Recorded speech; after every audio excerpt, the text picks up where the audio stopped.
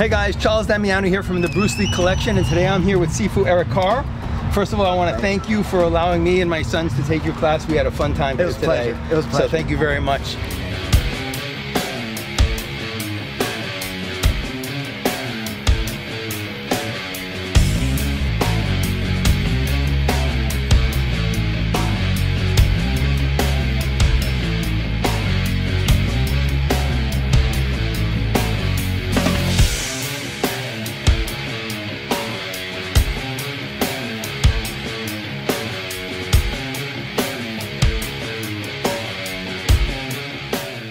And I wanted the fans and collectors to get to know you a little bit, so maybe you could start by telling us your background and who you studied with. I know you studied with Jerry Poteet, but how did you meet Jerry Poteet? How would that meeting come about? How did you know to study with him? I'll make this short as possible. Yeah. So I was into martial arts when I was a kid. I never got the opportunity to train with somebody. I homemade equipment and I watched movies and things, and I mimicked stuff.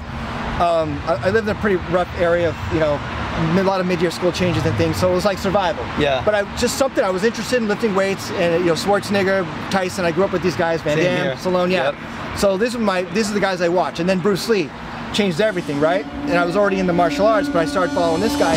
I met people, you know, as a kid who were into Bruce Lee, and a couple of us joined a school. It had pictures of Bruce Lee and things all over the school, and it was Jeet Kune Do, but it wasn't, you know, after a couple of years I realized we were just doing an endless like stream of techniques, you know, and at some point I didn't feel, I didn't know why, but something wasn't quite right. Well, I have magazines, this was in 2000, of back when Jason Scott Lee and Dragon and that. And I remember seeing Jerry Poteet's name in that from '93, right, when I bought it. I never heard of the guy before, but I thought I'd give him a call. Wow. So I was like, you know what, I'll see what's up, and I gave him a call, and his wife Fran answered. Jerry was in the UK, I remember everything clearly, in the UK doing a seminar. She said he'll be back, you know, Tuesday, give him a couple of days to decompress, her exact words. So I called back, she answers the phone, I'm stumbling, oh, you know, it's me. So she says, oh yeah, honey, hold on. And I'm like, okay.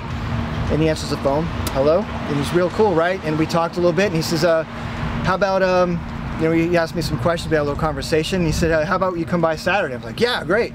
8 a.m. and I'm thinking, oh God, and I'm 20 years old, 8 a.m. on a Saturday is early. I did it.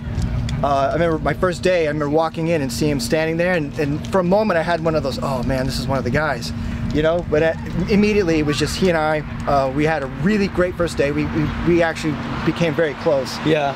Yeah. Where did he teach you? Where was he teaching you? At his house. At his house. At his house. You went to his house. I went to his house. Yeah. Wow. I remember knocking on the door, and you know, he buzzed me in, and I walk in, and I like everything fell into place. Like everything he said that day, I just remember like, okay, this is exactly what I'm looking for. Yeah. It made sense, you know. And he went through like the fundamentals. The whole purpose of being there wasn't like just do this technique. It was very structured, and there was a cohesive sort of thought process. And I remember leaving that day, and I didn't know anything. I just remember thinking, I don't know anything, but I know I want to come back. So I did. Wow. Now, was Jerry teaching privately at the time, or were you doing one-on-ones with him, or was it one-on-one privately? So really? Yeah, one-on-one privately. Wow. So Jerry taught once in a while. He would go to like a seminar, right? And he would do a group, or we'd have one here once a year, a workshop. Yeah. But yeah, my training with Jerry was one-on-one. Wow. So I got him. How long did you actually train with him? How 12 many years? 12. So up to the point of his passing? I was with him when he passed. You were? Yeah. Wow. Yeah, we were very close. Yeah. So he passed when? What year did he pass? 2012. 2012. Yeah, so it's been a long time. Now you knew he was a first generation student of Bruce's at the time, right? When you looked him up? Yeah. And he was the fight coordinator in Dragon, right? On Jason Scott Lee's movie, right? Trained racing, choreographed the film, and he was also one of the extras in the fight. I think you're right. I think you're right. Getting involved in Bruce's philosophies and Bruce's beliefs help scare away all the fears that come into actually portraying a legend. Jerry Poteet, who studied with Bruce Lee, was brought in to coach Jason in the gritty style of the master. Bruce was a fighter, I mean street fighter. He'd get out and he'd get into it, see? So he had that, he wanted that on the screen to be able to say that his fights look real. Yeah, Jason, I heard Scott Lee was like, he started studying JKD after his introduction to Jerry. He stuck with it. Oh, he and Jerry were also very, they became close also. I heard, yeah. So Jason actually, I remember I was at the house, and Jason was visiting. He said, hey, we're going to pick up Jason and go to lunch and then go train. I'm like, all right. So we went, Jason met us at Jerry's place. We jumped in my car, we went and had lunch, and then we went to another student's house, Jerry's, who had a garage set up, equipment, so we shot some film and just hung out. Wow, that's cool, that's cool. So JW wanted me to ask you, I know he follows you on Facebook, but he wanted to know if Jerry ever told you the difference of how Bruce taught his class when he was actually in his school at 628 College Street versus when Bruce Lee taught privates or in his backyard. Like, what was the difference in training when he had people in his school and when he taught you privately? So Did Jerry ever share that with you? Absolutely, he did. He was subtle about it. You know, he would sort of tell me things. This is what we did here. He never excluded anybody who wasn't invited to the house or, you know, whatever.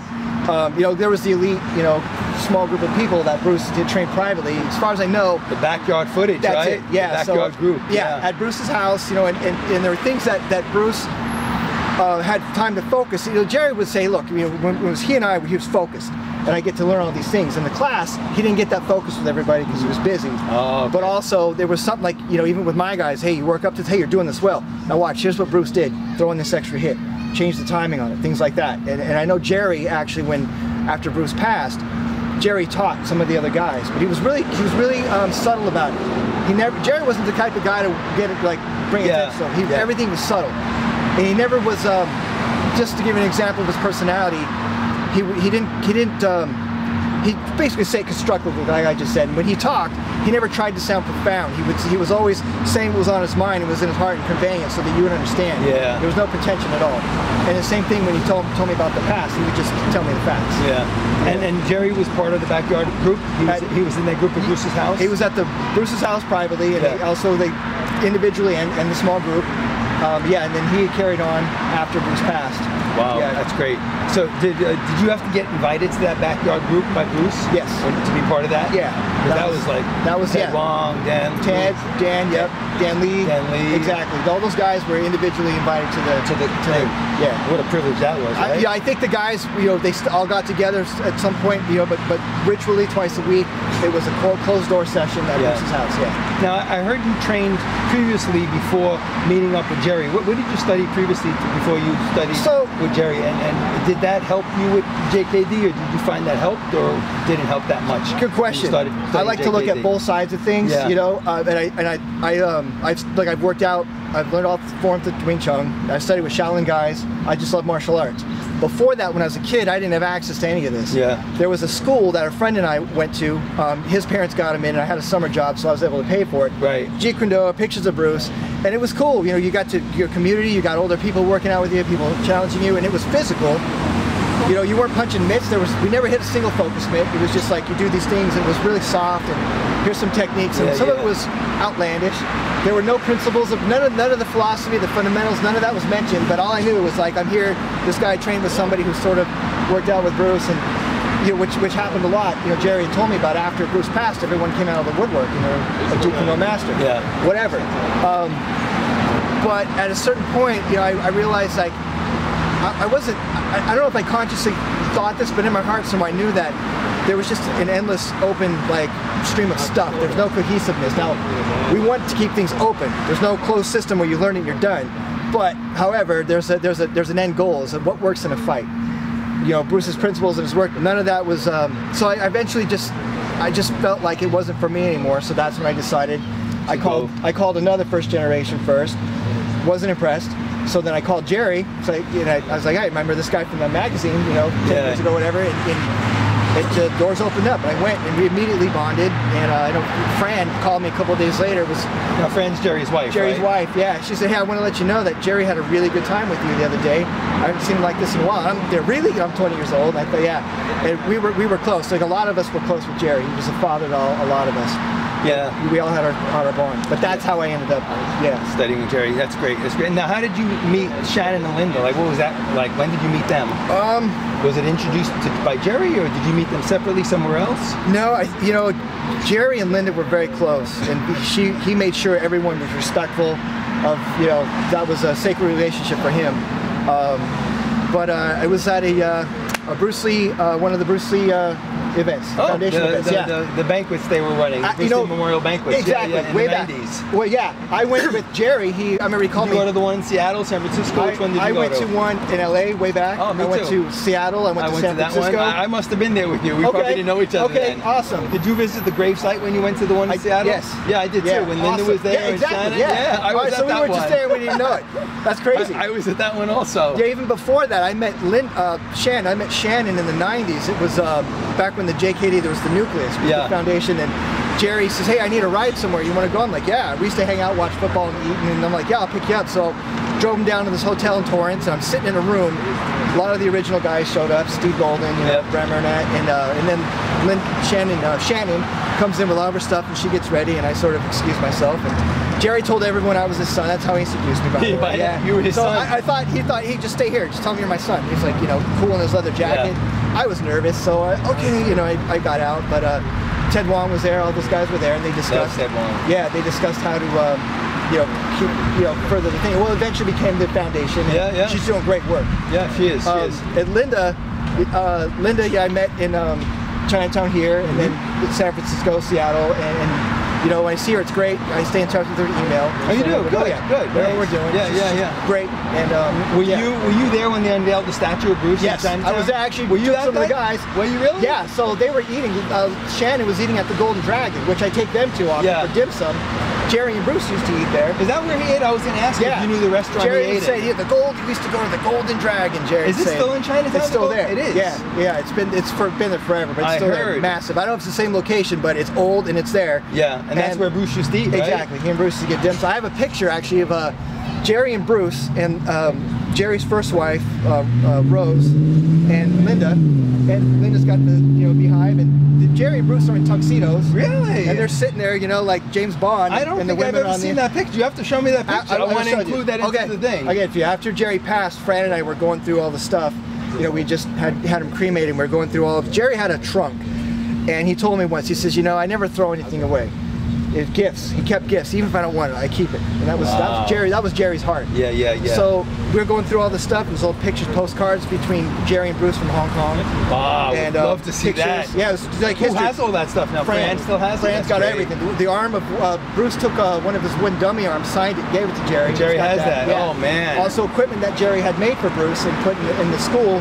Jerry got that back, and it's it's in the storage, but it's still out there. Yeah, that's great. Yeah, that's fantastic. I'd love to see that one day. So Shannon was eating at the Golden Dragon with the group, an attorney and some other people before going to the statue, and I took some of my guys in, just really quick hi and introduced them, and then we walked with her to the statue and unveiled it. It was electric. That's all over YouTube, the unveiling of the statue. I actually did an episode on that when I was here visiting LA last time. We went to the statue, and I found that episode on YouTube and I included it in. That's awesome. That was great. The statue was great to visit, man. It was a good turnout. And you were there when I saw that, when the mayor was there. Yeah, exactly. Yep.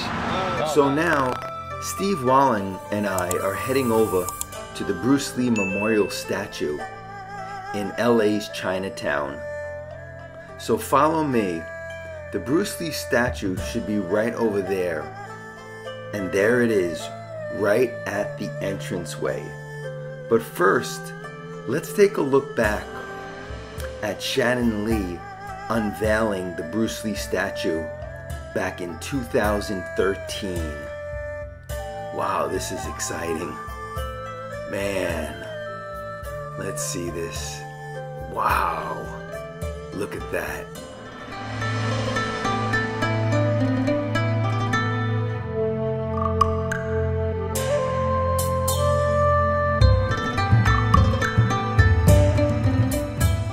Please, Shannon, would you like to say a few words?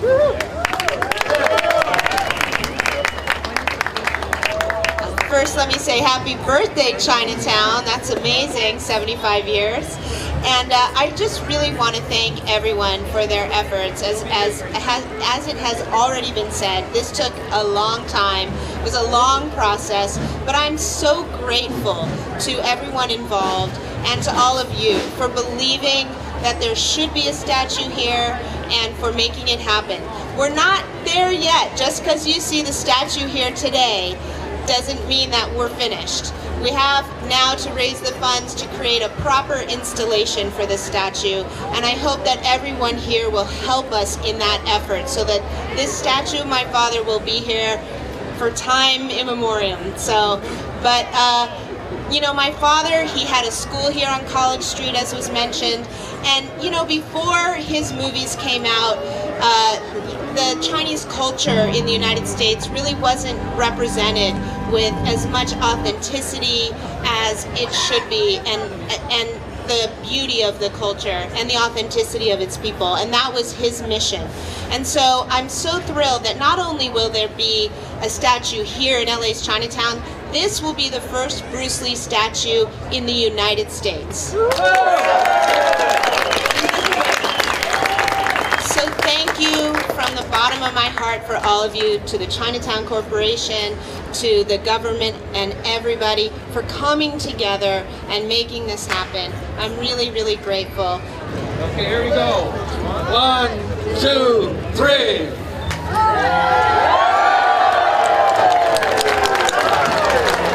Isn't that great? Isn't that a beautiful statue? Everybody enjoy.